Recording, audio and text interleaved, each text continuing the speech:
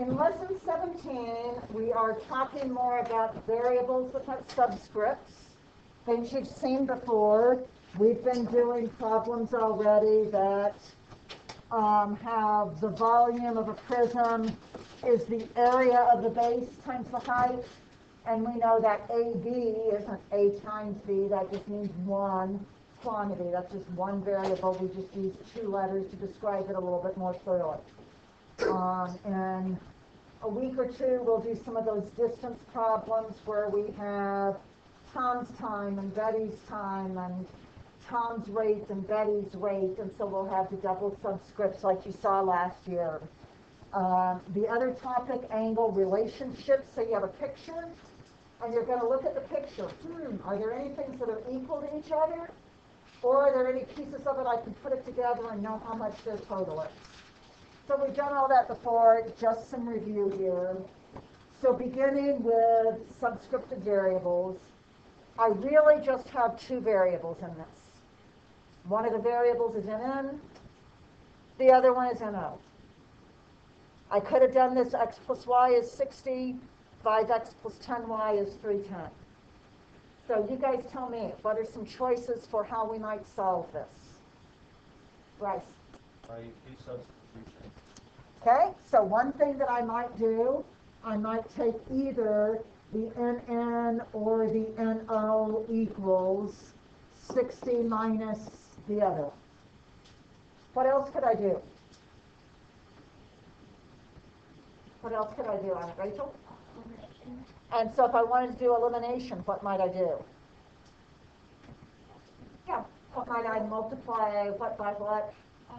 Multiply by -5. Okay, so one way I could do it, I could multiply the top by -5 and the NNs would cancel. Or I could multiply by -10 and the NOs would cancel. Or for that matter, I suppose I could multiply this by 1/5, everything's divisible by 5, or by -1/5 technically, and the NNs would cancel that way. So a bunch of choices, they're all correct, whichever way makes the most sense to you.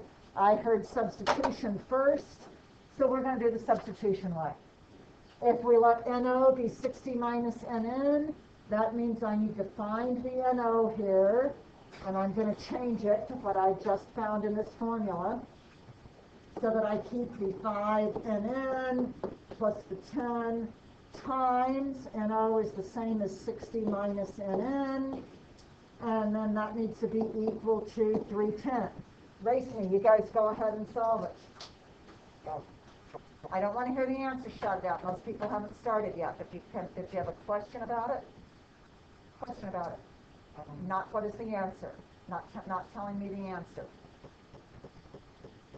Because we give everybody a chance to hurry through and do this and see what we come up with.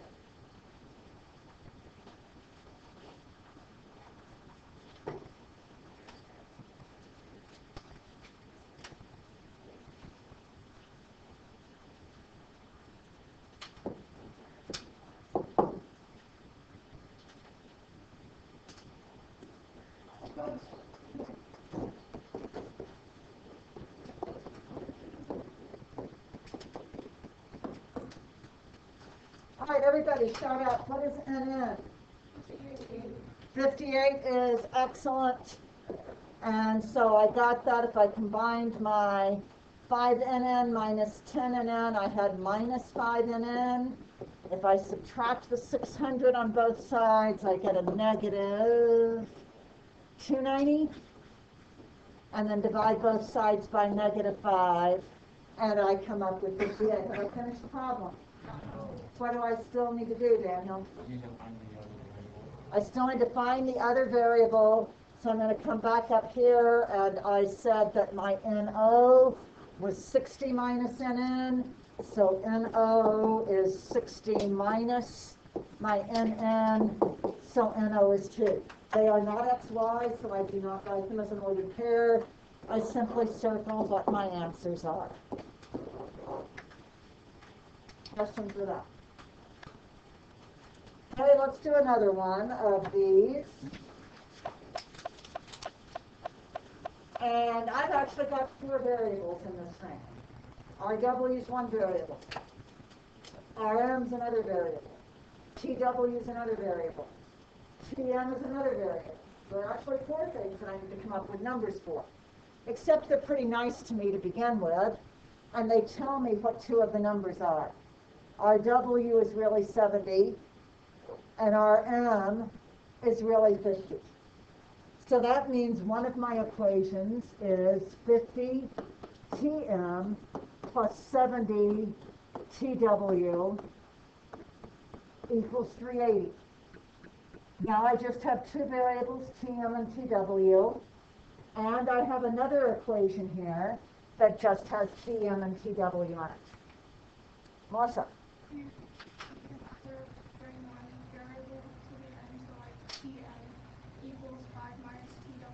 And do substitution like the last time. Let's do this one with elimination, since we did the other one with substitution, just so we practice an example each way. So if I do elimination, what do you want to do to which equation? Haley?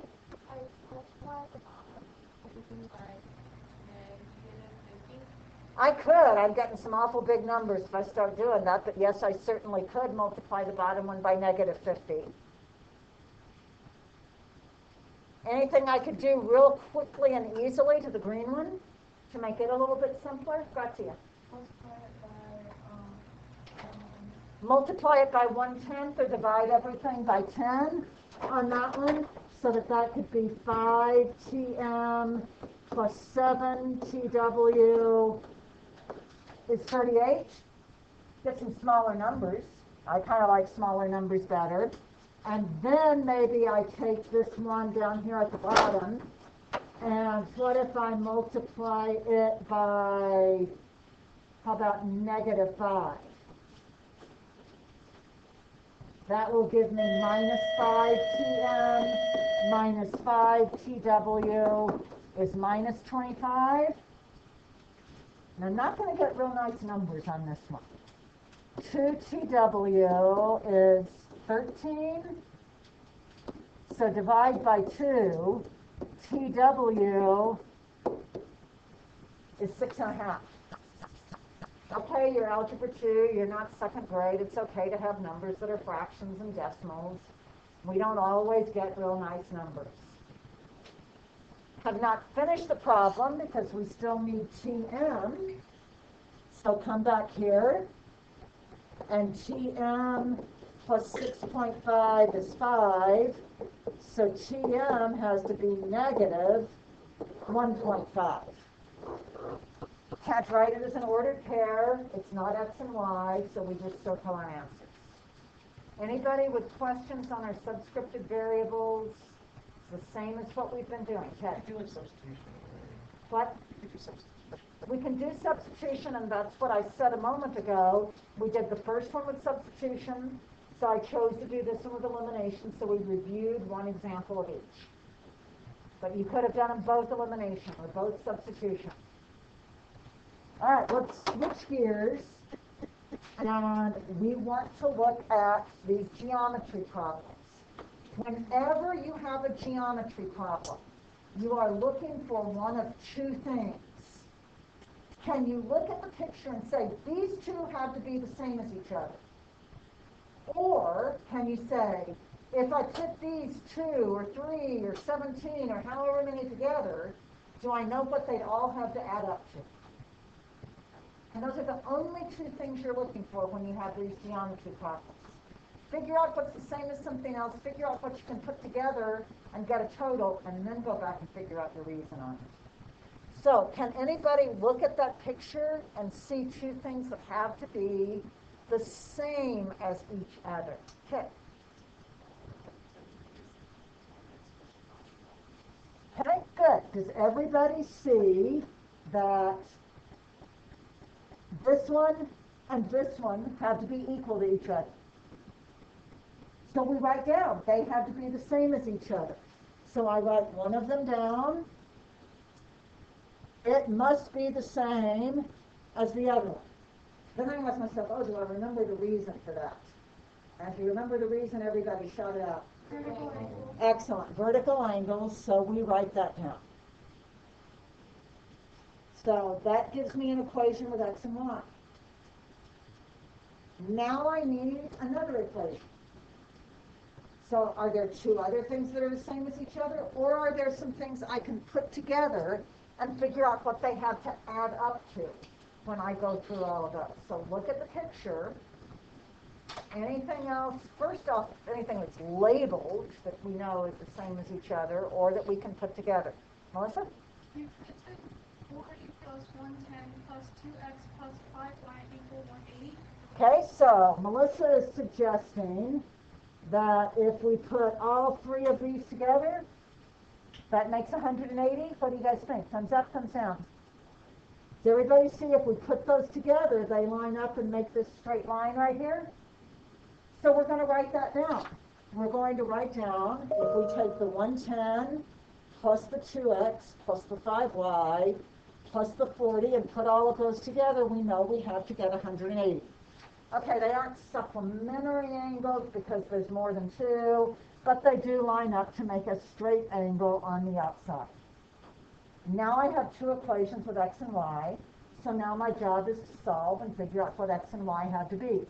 There were other things I could have put together. I could have put these three together to make 180, but I'd have more x's and y's. The one Melissa suggested had the numbers in there, which was kind of nice. But we would have gotten the right answer had we done the others. I just wanted to point that out in case anybody else has been thinking along those lines. Can we clean up this second equation a little bit? Yeah? If I put the 100 and the 40 together, that's 140, right? So if I subtract the 140 from both sides, or no, 150, it was supposed to be 110 right here. Thank you. 110 plus that. Typo. There's something was seeming funny in there. 110 plus 40 is 150. So if I subtract the 150 from both sides, then I have 2x plus 5y is 30. So I just want to make sure everybody's with me on that. Kind of mistake we all make when we're doing the problems. I just copied it down wrong. Right here it said 110, but I wrote down 100. So that was what I needed to fix there. So thumbs up, everybody with me on up to this point. Got that fixed in your notes. So now I've got my 20x plus 5y is 110, and 2x plus 5y is 30. How do we want to solve those? Ethan, what are you thinking we ought to do? Well, if you were to divide, you have to get one variable, and you combine variables, and you have to divide. So what computation do you want me to do next? Divide? By what? Divide 7 by 30. I can't put the 2x and 5y together because they're not like terms. One's an x and one's a y. 2 divided by 5 is 2. Well, I've got my two equations here, my red one and this green one. And I want to put those together to solve that system. Caleb, what do you think? Maybe you guys would like it better if I wrote them right under each other. 20x plus 5y is 110. There's my system that I need to solve. What do you think is going to be the easiest way to solve that system, Caleb? Elimination, and how would you do the elimination? I'd get rid of the 5y's, which means one of them needs to become negative, so I'll do a minus 2x and a minus 5y and a minus 30. Thumbs up, thumbs down, everybody good with that? So when we do that, the y's go away, and we have 18x is, oh my, these are not nice numbers, 80. Let's divide both sides by 18. Let's see, those are both even. So 40 over 9. And that was my x. Okay, I don't like it, but that's my answer. And then for my y, I can go back to my 2x plus 5y is 30 and put that x in. So I have to multiply that by 2. And let's see, 30, that's going to be 279, since I know it's a fraction problem. And so if I have 89ths on the left, I need to subtract 89ths from both sides. So 5y is 190 over 9. But I need 1y. So I am going to multiply both sides by 1/5. And if I do that, I get 38 over 9, and that was my y. Anybody with a question? All right, grab whiteboards.